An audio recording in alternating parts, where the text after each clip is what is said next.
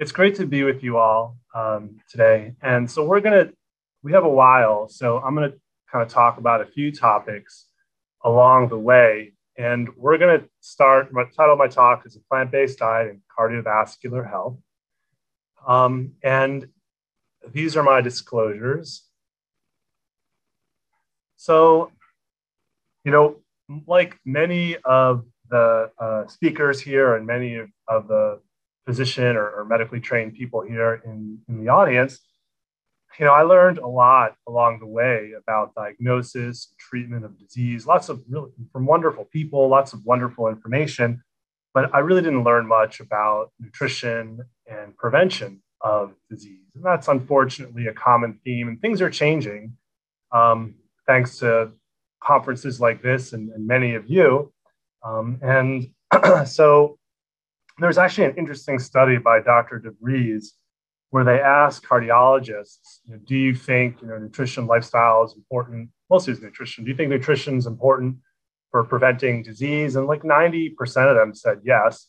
And they said, they asked, how many of you feel comfortable counseling patients about it? And I forget the exact number, but it was like something like 2%, like something ridiculous. So unfortunately, the message isn't quite getting out there yet enough in medical training, but times are changing.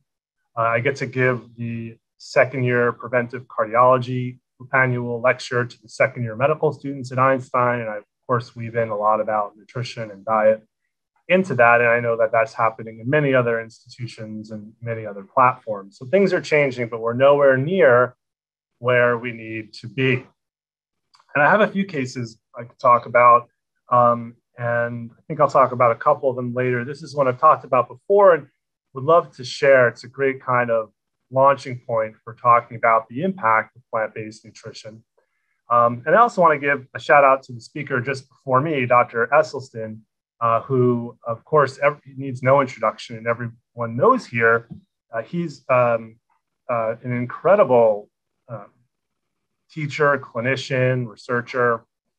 Is a real friend and mentor of mine and to me. I'm extremely grateful for his support, information, guidance. And, without him and his family, our program really would be nowhere near as established as it has been today. So he's been, and his work really helped to launch the kinds of work that we're doing at Montefiore. So thank you, Dr. Esselstyn. So this patient, about 60 years old, and he started to have chest pain, angina.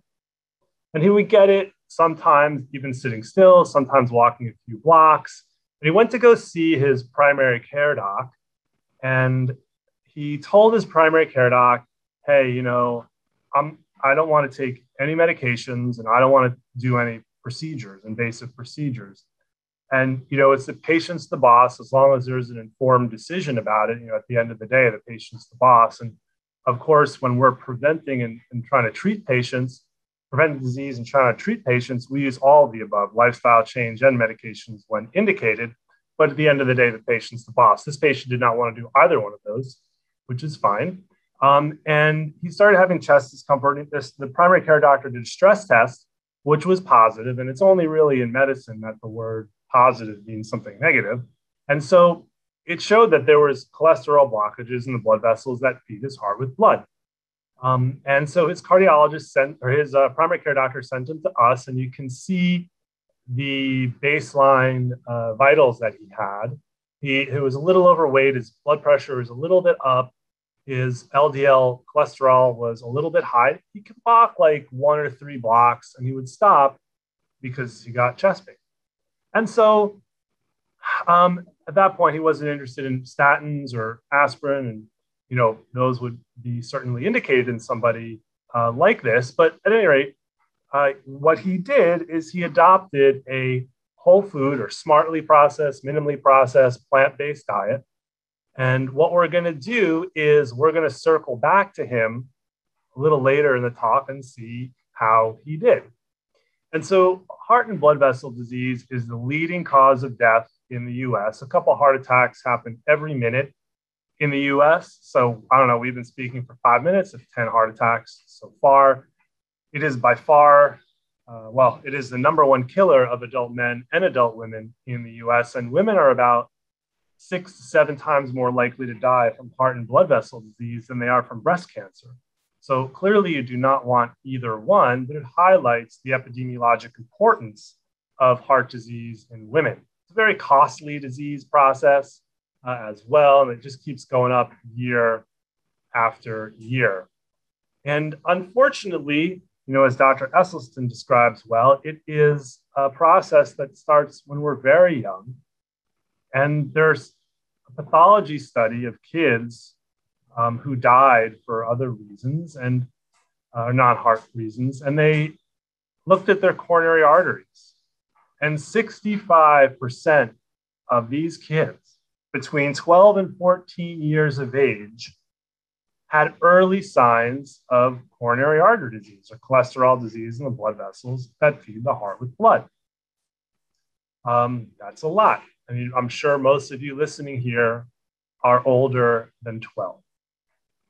And then, of course, there are multiple other famous pathology studies. Some of our veterans, those who died in the Korean and Vietnam wars, they are soldiers. They are in the prime of life. Some of them, 20 years old, and a very large percentage of them had overt coronary artery disease that you could just see. And in a more recent study, although not super recent, in consecutive trauma victims, the mean age is 26. 78% of them had overt coronary artery disease. It's pretty unfortunate. So this is common. And as you well know, atherosclerosis can start when this is a blood vessel. This is the heart here. This is a blood vessel. This is the center of the blood vessel where the blood flows.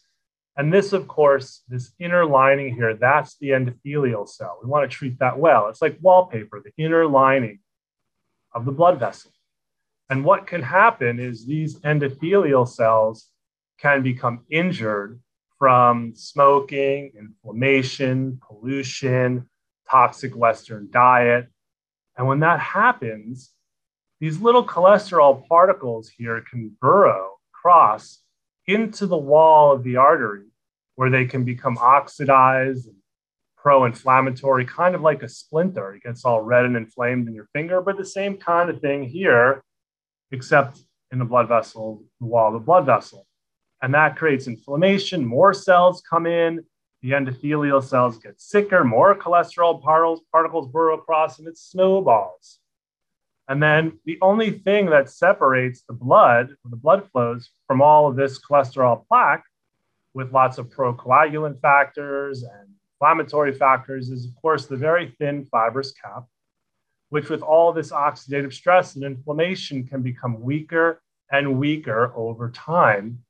And so one random Tuesday afternoon, that fibrous cap cracks and all of this cholesterol plaque then touches the blood and the blood can clot off. No more blood flow to the heart muscle. So if it clots off here, right there, the rest of this artery, no more blood flow, no more blood to the heart.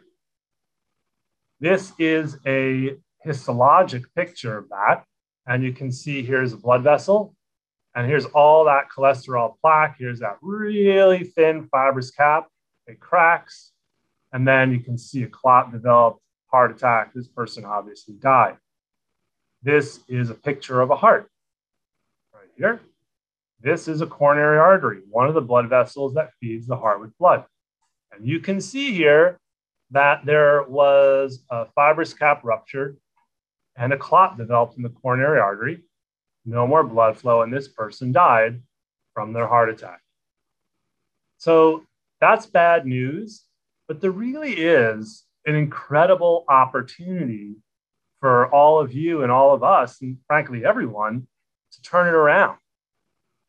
So there's a really wonderful study, the Inner Heart study that was published in 2004 in Lancet, and that showed that about 90% of the risk for MI or myocardial infarction, heart attack, can be accounted for by the following 9 risk factors. And I have little asterisks by them, ones that are basically diet or impacted by diet. So abnormal lipids, smoking, high blood pressure, diabetes, abdominal obesity, psychosocial factors. And actually, interestingly, we'll look at a little bit of data how you eat can improve mood, consumption of fruits and vegetables, alcohol, although we should touch on that because the evidence supporting that is getting much weaker. In fact, almost gone for cardiovascular health. Certainly, there's no benefit for cancer, and regular physical activity. And this is a really cool study by Dr. Bundy. And what Dr. Bundy tried to do is kind of estimate, there's something called American Heart Association Simple 7 or Life Simple 7. That includes smoking, body mass index, physical activity, a healthy diet score, total cholesterol, blood pressure, and hemoglobin A1C. And one of the goals of the American Heart Association was to try and optimize these risk factors internationally, or nationally more specifically. Of course, that has failed miserably. But what this particular study did was they classified Life Simple 7 to people of three groups. And if you look here, for example, at the healthy diet score, they looked at ideal, intermediate, and poor healthy diet score. And in order to be in this particular analysis, to have an ideal diet, you had to consume 4 or 5 of the following components that I'll mention. And poor was 0 or 1. So those 5 components in this study was 4.5 servings of fruits and vegetables a day, at least, 3 servings of whole grains a day, at least, low salt consumption, fatty fish 2 or more times a week, and low sugar sweetened beverage consumption. So if you had 4 or 5 of those in this study, you were considered to have an ideal dietary pattern. And just of note, 0.7% of the US in this study had an ideal dietary pattern. 75% had a poor dietary pattern. So people spend a lot of time arguing about, is this, this diet's 99% perfect, this diet's 98% perfect. That is largely a distraction from a societal level because we are not within a mile of what is 98% perfect. So just keep that theme in mind. Anyway, so this is a really cool study. And what they found is they looked at total cardiovascular health score. And so if you had an ideal, whatever measure, you got 2 points, intermediate 1, poor 0. And they defined a high cardiovascular health score as 12 to 14 points and low as 0 to 8 points. About 7% of the US had high cardiovascular health, incorporating Life Simple 7. And about 59% had low. We're not doing well. This study is from 2020.